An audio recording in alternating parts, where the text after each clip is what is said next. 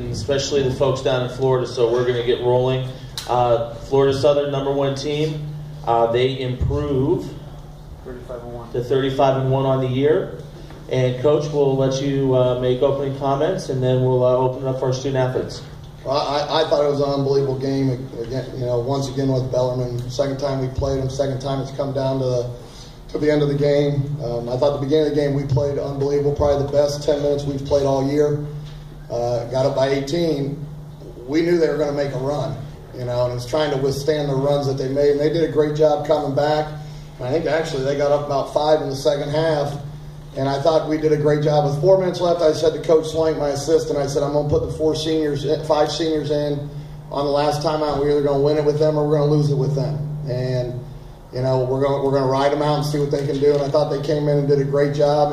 And, the last shot, I was hoping Kevin would drive. They did a great job helping. He hit a huge 3. And we get to go play another day now.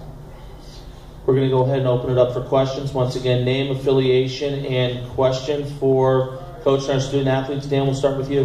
Dan Corbin was very impressive. Coach, I assume the play was set up for Kevin, either to drive or shoot. It was up to him, I assume. Yeah, it was up to him. And it's the same play we ran to start the second half, and we went with it again. And I asked the guys on the timeout, do we want to run the shot clock down? Because I knew they were going to get the ball back. Do we want to run the shot clock down, or do we want to try to score right away? And they said, all of them said, let's run it down, and we'll take the shot. And we hit it with 8 seconds left. And it's a big, huge shot. And I thought we did a good job there at the end, contesting their 3.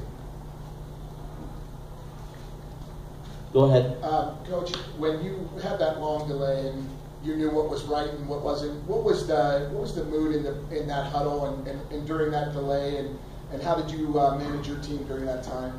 Well, I didn't say a whole lot to them. We got good leadership, and we got guys that got a will to win.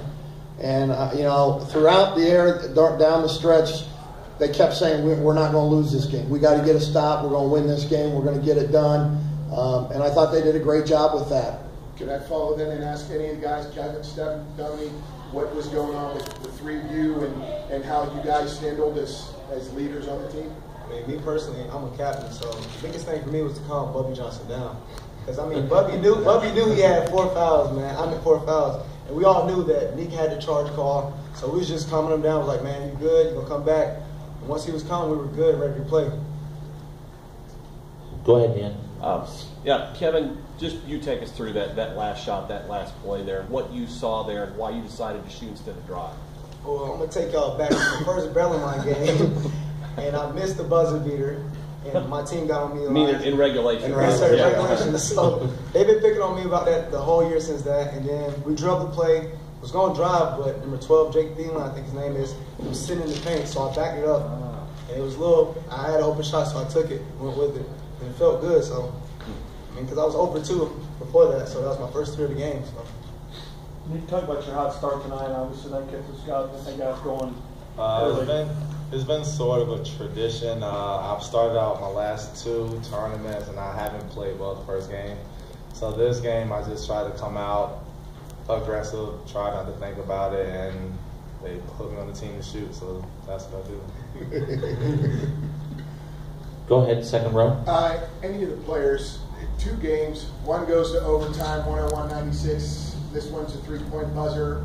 Just talk about the intensity and the level of excellence that it takes. Stephen, could you start, please, with that in a game like this against a team like that? It was very intense. We knew it was going to be a great game, which it was. Both games were great. We just stayed positive, kept talking positive, no negativity in the huddle, and we just fought through adversity. Go ahead, Kevin. I'm just going to say Lee's. I have to say, playing in front of their crowd is very difficult. We have a big support group, but their fan club is by far one of the best. And you did that at Knights Hall too, in front of which they didn't have their students there. Right, but these 2 games you played, guys. These are, that game in December, this one now. 2 of the classic games. Are you probably the 2, Coach? I'll ask you first. The 2 toughest of the year for UT.